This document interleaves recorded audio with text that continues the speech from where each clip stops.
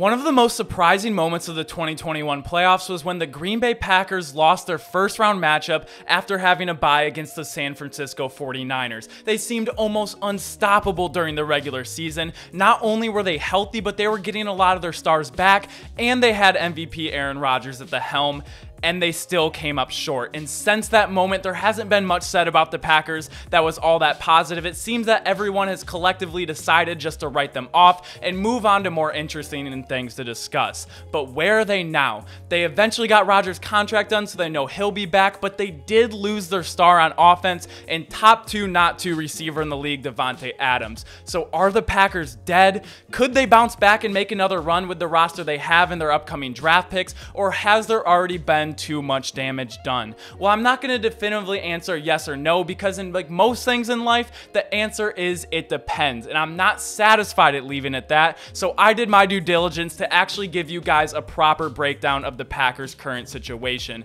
And so in today's video, we're going to be laying out two paths for the Packers. One in which I see them being successful, making all the right moves, and coming back with a vengeance and being right back in the running, contending in the NFC. And then we'll cover a path where I could see them making mistakes and pointing out where they could go wrong, and they could slip all the way out of being a top 4 team in the NFC and not having much of a chance come playoff time. There's obviously a lot to talk about, so let's get into it. And before we get into our hypotheticals, we need to quickly understand some of the things that for sure already happened. Since we last saw the Pack take the field, most notably, they lost Davante Adams, MVS, center Lucas Patrick, Billy Turner, Chandler Sullivan, and Zadarius Smith. But on the other side of things, they most notably will have David Bakhtiari returning, which is massive because he's one of the best left tackles in the league, and he didn't play all but a few snaps last season. They re-signed Robert Tonyan and Rasul Douglas, Devondre Campbell, and Preston Smith. They brought in Sammy Watkins and Keyshawn Nixon and got some really nice draft picks in the Davante Adams trade. So with all of that out of the way, let's get into the video and start having some fun. And on this channel, we are all about positivity.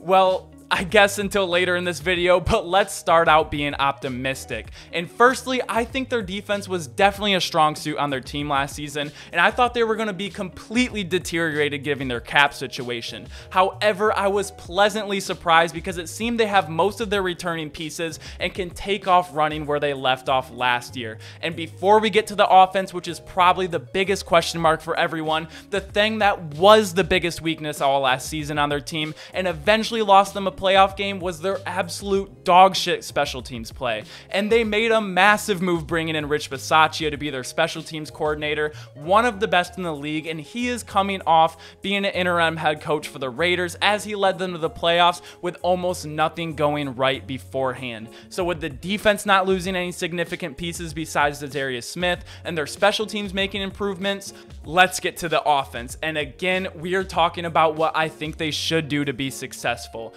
First of all, we need to talk about the Sammy Watkins signing because it was unexpected and maybe underwhelming at first glance, but I saw a post that showed since 2019 the top 5 highest ranked run blocking wide receivers in the NFL.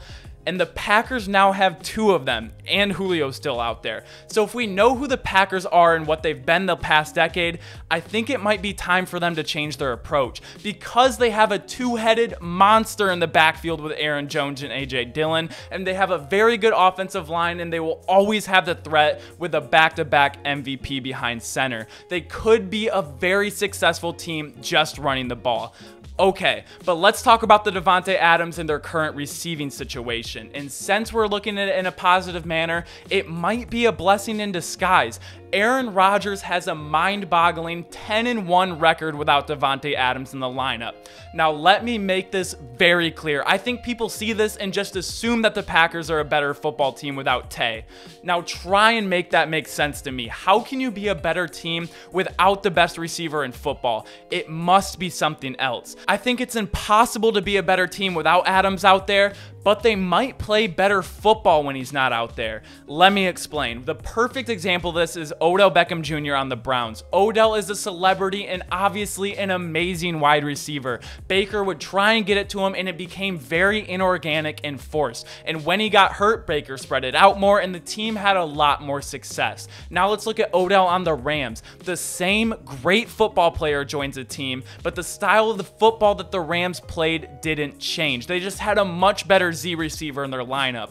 That is the difference, and the 49ers exposed the Packers for this in the playoffs. Niners cornerback Charvarius Ward went on a podcast and broke down how they played the Packers defensively. They would always decide their coverage to make it look like Davante was on one-on-one coverage and rotate late and sometimes even post-snap to bracket or move a safety over the top. They knew that Davante would always be Aaron's first read pre-snap, and so almost every play Rodgers got on his first read and then had to pass it up, and this allowed the pass rush to gain an advantage as Rodgers always had to move through his progression. So even losing the best receiver in football is devastating, and they would do magical things on the field together. It might allow or even force them to play a better overall and more balanced style of football. But now let's talk about the draft, because they have 2 first-round draft picks that we need to talk about. And for all the love of all things holy, even me being a Lions fan and the Packers being in my division, I don't think I could bear to see the Packers go another year, this time with 2 first-round picks,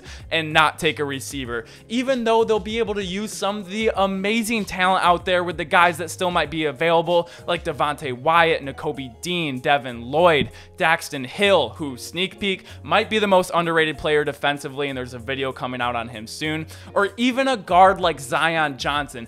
Any one of these guys would be great on the Packers, but one, if not both of these picks need to be a receiver. And not just to please Aaron Rodgers or Packers fans, but because it's what they need. So to break it down, not saying Aaron Rodgers needs to take a back seat or anything, because he's still a top 4 quarterback in the league and back-to-back MVP. He's exceptional at protecting the football and has the arm talent to make any throw imaginable. So all that being considered, they still have a good offensive line, 2 elite running backs, their defense is solid and returned a lot of key pieces. Their special teams will hopefully be much improved with a top coordinator in the league at the helm now, and they have a top quarterback who now, I'm not saying has the freedom, but has adequate receivers and tight ends, barring that they can at least draft one in the first round, to spread out and make throws when they need to. And I think the spot they're in, they can go out and get a Christian Watson, a George Pickens, a Jahan Dotson, or maybe even a Treylon Burks.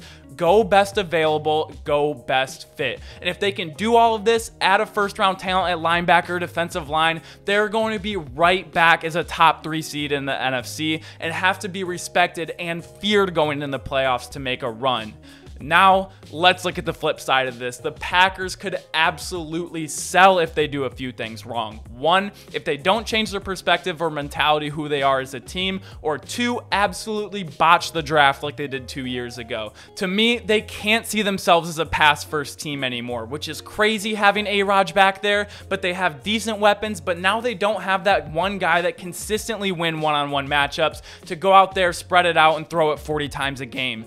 That's what they're losing in Davante Adams. If teams truly did leave their corner on an island one-on-one with Tay, he would win 95% of the time. They just don't have that luxury anymore. They need to find their identity more similarly to who the Browns and Titans are, but now with just a much, much better quarterback than what they have. Pound the ball, control the clock, play good defense, take care of the ball, and then you can have your MVP quarterback bail you out when one of those 4 things goes wrong. And if they go into the season without finding their identity or choose the wrong one, it could be a very long season of clunky and awkward looking games. And if they bomb the draft, aka don't go out and get a receiver, because even with everything I said earlier, they need a receiver still, and a good one at that. This could be a long season for Aaron Rodgers, and they could see themselves with another winning season, more than likely win the division, and another early playoff exit. But the more I thought about this topic, the more optimism I found myself having in them. I had to block out everything I've heard from the media so far, because everyone is already writing them off and looking to crown a replacement after 1 trade and 1 bad playoff game. But I started to realize they're a lot closer than people think and might only become better as time goes on if they continue to adapt to their roster and make improvements to fit whatever their goals are as a team. Obviously, there is a long offseason and season ahead of us, so we will have time to come back to this topic, but as of right now, I think we need to be looking at the Packers a little bit differently. And if you like the NFL and you were on the side that Packers are 100% dead and have no chance to make any noise, I hope that I could at least show you that there are 2 sides of the story, and if they do things right, there is going to be a chance. But that's what I think. Now I want to open it up to you guys to tell me me what you guys think. Make sure to like this video if you like videos like these. Make sure to comment down below what you think of the Packers, whether you're a Packers fan. Just don't be overly optimistic or pessimistic. Obviously, there's two things. What would you like to see the Packers do? Go out, and always make sure to subscribe if you enjoy daily sports content. I appreciate you guys so much. Thank you so much for checking out the channel, and as always, I will see you all tomorrow. Peace!